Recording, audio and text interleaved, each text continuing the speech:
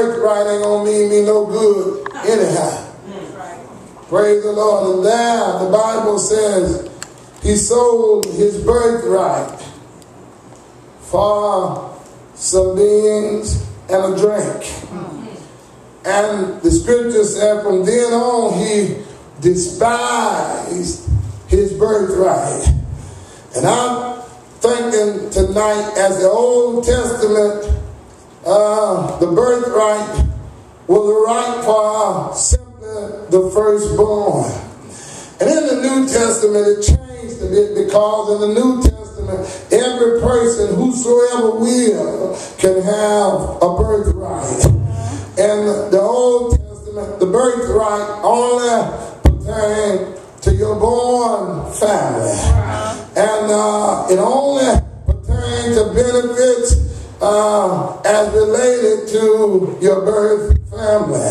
But in the New Testament, the birthright is for whosoever will, let him come. And not only that, but it says in this birthright, the benefit is we are made partakers with God. The benefit of the birthright in the New Testament is we are joint heirs to the throne of God. The benefit in the New Testament of having a birthright is that God will supply all your needs.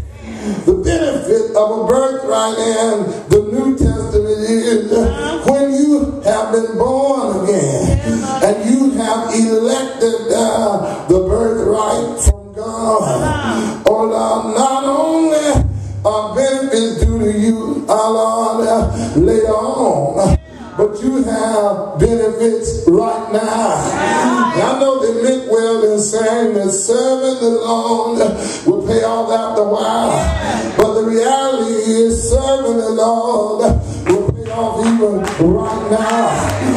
Here in our text, Esau, who seemingly was at the point of death, oh Lord, for something that was nobody's fault but his. Nobody told him to go out in the field and stay gone all day. Oh Lord, either you got something or you don't. But he stayed until he felt he was at the point of death. And sometimes in our lives, in this hustle and bustle, we forget about our birthright.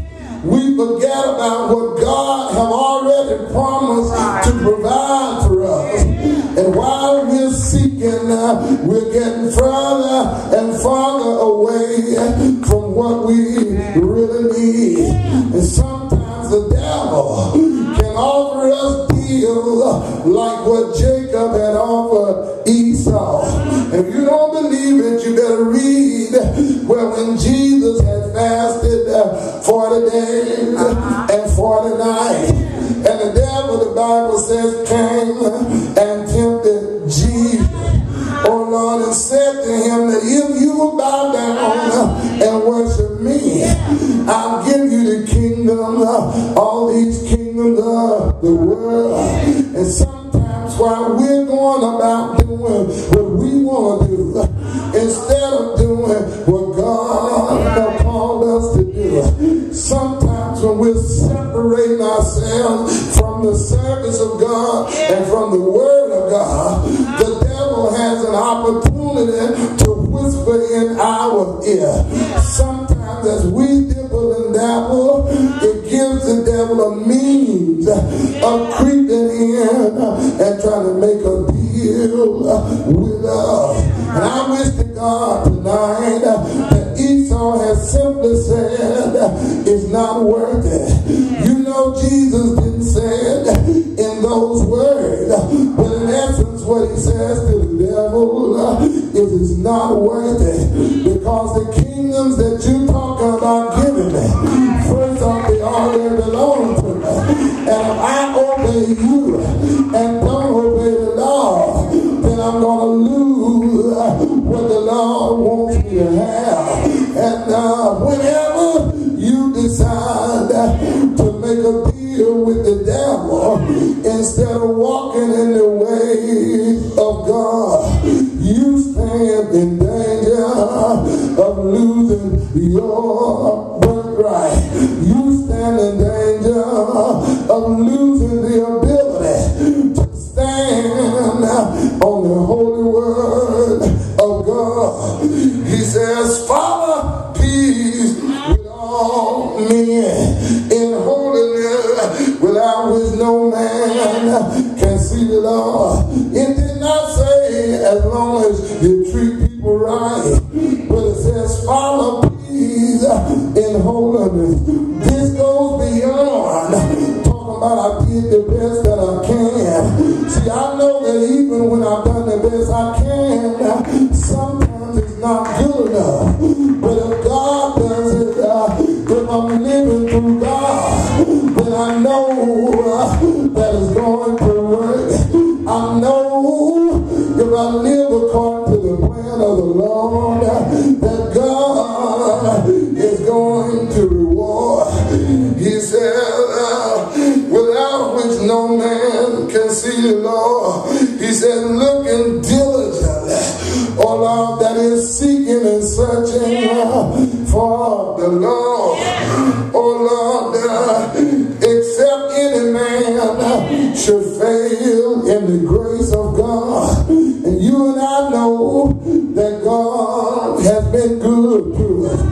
You and I know that we got blessings that we really don't deserve. Oh Lord, but God just keeps on showering us, and we keep on being able to enjoy the grace of God.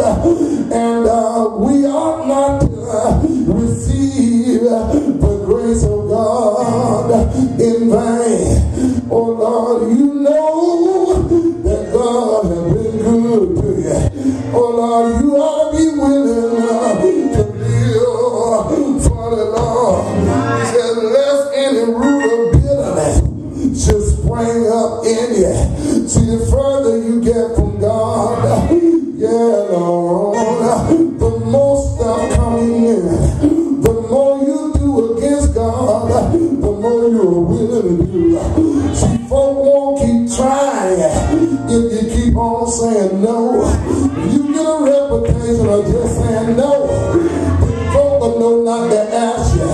But if you're wishy-washy, if it's sometimes yes and sometimes no, then folk are gonna keep on asking you and keep pushing you. But after a while you're uncomfortable with your own self. You got to be able to endure temptation. I heard Solomon say, my son, if sinners in Christ be, then consent thou not. You got to learn as believers how to just say no. You got to learn how to walk away, not for your sake, but for the sake of the Lord. Because if you please God, reward. He said, lest any root of bitterness spring up and trouble you, and thereby many be defiled. And I can't explain it, but you messing up in one area, and something is messing up on you in another area. And it certainly does have a connection. And sometimes we're thinking that because we're doing this or that, that the consequences ought to be right here with what we're